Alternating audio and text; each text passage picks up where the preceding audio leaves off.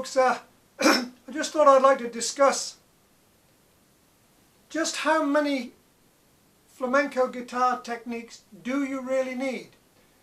There's many of us, we're not Spanish, we've not been brought up with the style, with the music, and I'm certainly not a flamenco master, but I find it very interesting, very fulfilling to play.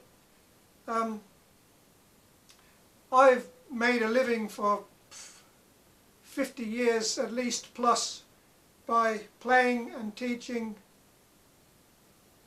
bass and most styles of guitar, and since I've retired I've always wanted to get into flamenco, always liked it ever since seeing Manitas de Plata in the 1960s, and then I've learned more about it, and since I retired I thought I don't want to do gigs with a band anymore, and this is a complete kind of music. It's a whole new game, and you can whip up a storm all by yourself. You don't need a band to play behind you, all the rest of it. Anyway, but when you look into it, there are so many right-hand techniques. It's absolutely mind-blowing. The flamenco players have, over the years, have developed just about every conceivable way that you can pluck or strum the strings with the fingers and thumb of the right hand. Loads of different ways. Now, lots of these techniques, there are so many, but many of them are just subtle differences, and the untrained ear won't really see the big difference between these techniques. So persons like myself and other non-Spanish people who have not grown up with it, we don't have, you know, I don't have enough years really to learn to learn so many different techniques and get really good at them. So I figure you need some essentials, some essential techniques, a handful of essential techniques that you need to play in something like a flamenco style and to be able to express yourself. So now, looking at rasgueado or rasguedo, whatever you want to call it, is the various ways of strumming the strings. Now, there are so many ways of doing this, but if you just master a couple of things, then you have it. So what I think you need with your strumming patterns, you need, without your little finger, your fourth finger is weak, is very weak, right? So lots of the books and videos, they will show you to use that as your leading finger, kind of, you know, going,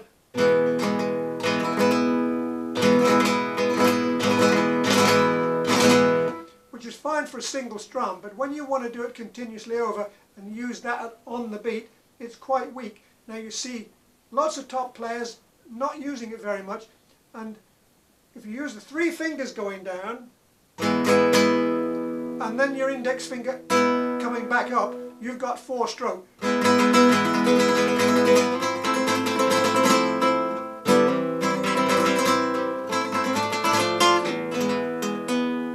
So you get that kind of machine gun kind of effect.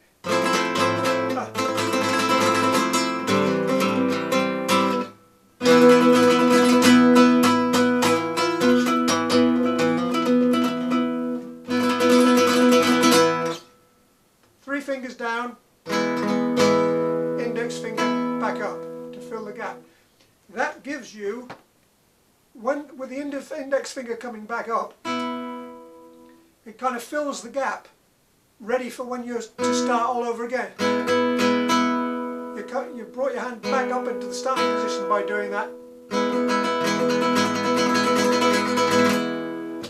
So it works. Okay, so there's that one. The other one, what you need as well, is a kind of a technique that will give you almost like a, has a kind of a rhythm to it, you know, 4 beats at a time.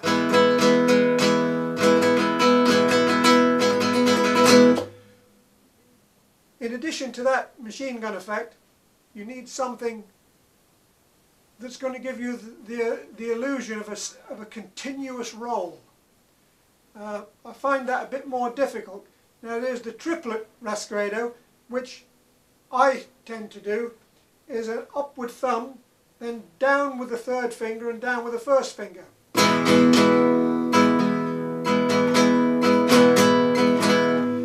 That gives you a kind of a triplet thing. Get that going fast and you've got...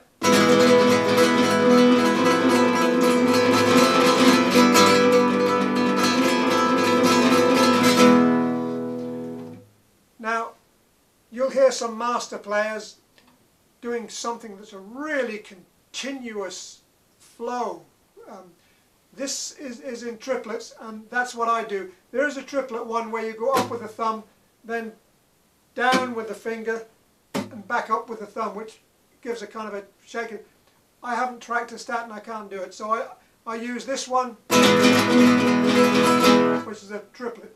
Instead of the coming down with your third and your first, you can come down with all your fingers, starting with your fourth finger, and then up with the thumb, and then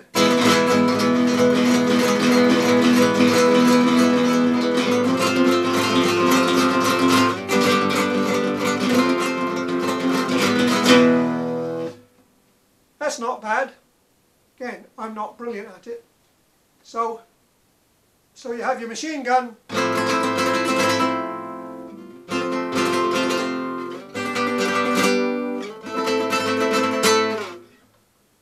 and you have an attempt at a continuous roll. I think they're the essential strumming patterns that you need. Of course, you need to use your index finger up and down like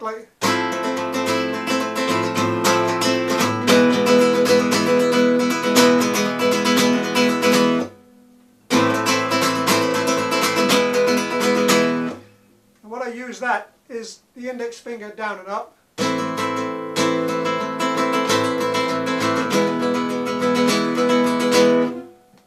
That's just the index finger, but then the second and third finger can join in with it on accents to hit it hard, like.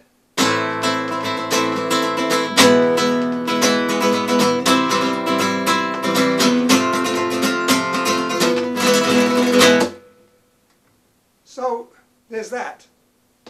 With good rhythms, you know, you can do with your fingers. I do another kind of just a rhythm.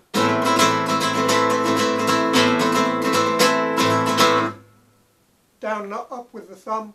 You can experiment with things like that. I completely by accident have just developed, or it happened completely by accident, another kind of strum where I've gone down with my, not using my little finger again, with these fingers, and I've never seen it mentioned before as a technique, but I tend to, as my fingers come up around, I catch the strings on the way up again. So I'm going a kind of circular motion like that, and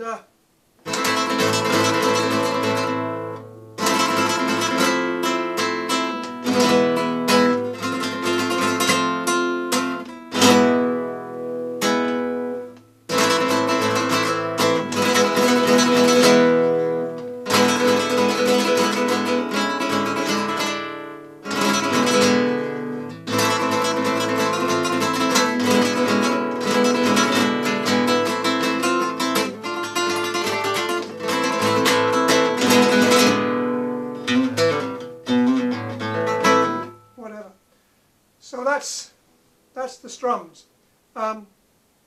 Obviously you must have a tremolo, which there's plenty of tutorial out there. Tremolo is tremolo. It takes a lot of practice to get it going good, you know, but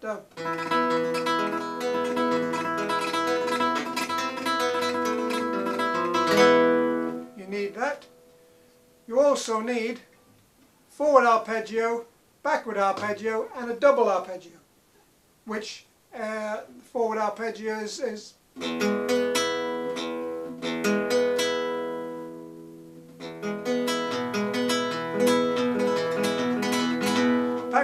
arpeggios, coming back.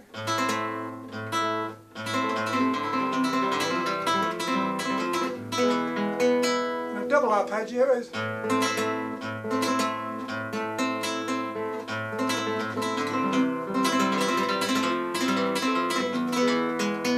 so that little combination there, I used a double followed by back arpeggios. The double is to begin with, and then when I'm doing the melody notes on the thumb, I simplify it by just using the back arpeggio.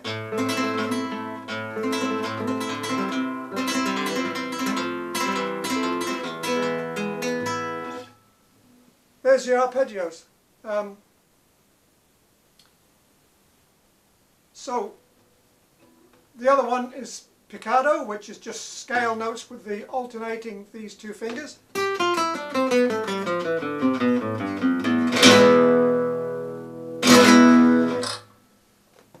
You can do a finishing flurry by fanning down with your fingers and then following the thumb down.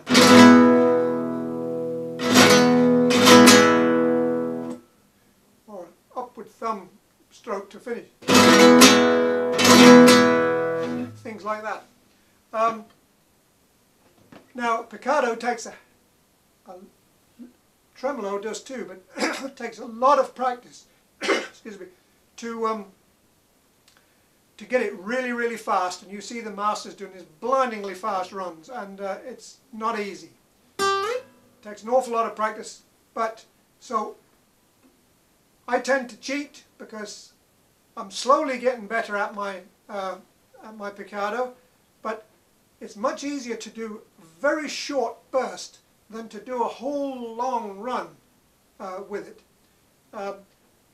So I can do short pieces like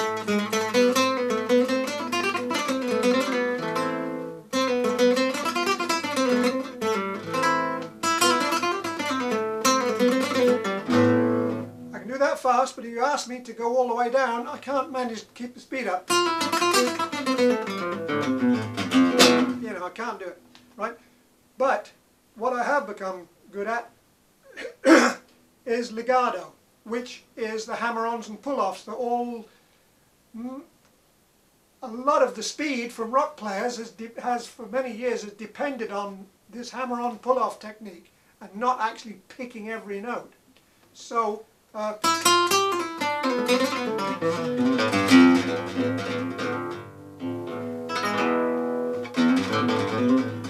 know,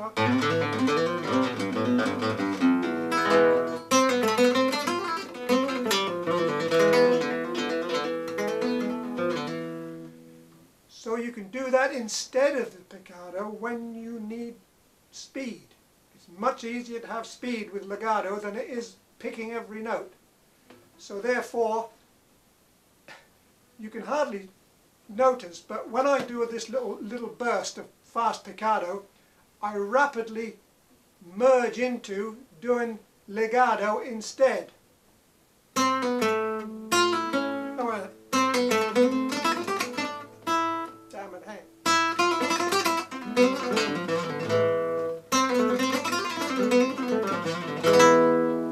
So much easier.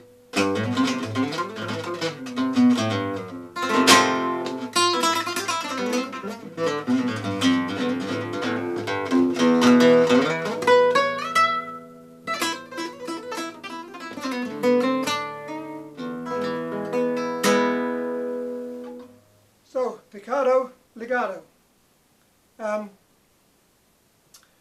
There's probably something I've forgotten and missed, but as I said at the beginning, all I'm trying to say is if you get yourself a handful of basic techniques, you'll be able to express yourself and be able to play effectively without learning dozens of different subtleties of the same thing. If you've got just a couple, 2 or 3 main strums, you've got your arpeggios, tremolo and picado, you've got ammunition there to actually just to play. Over time, if you want, you can, you know, add the other subtleties to it. But as long as you've got 2 or 3 strums that work, plus your other essential techniques, then you can get into it, you know. And when you read books and see videos, you can think, wow, this is incredible, because it is an incredibly difficult style, and it's a whole new game for most rock guitar players, and so get a handful of essential techniques down and get playing. You can always add the other subtleties later if you think it's worth investing the time. But if you're happy and able to express yourself with the handful of techniques that you have, you know, so be it. All well and good. Thanks for watching.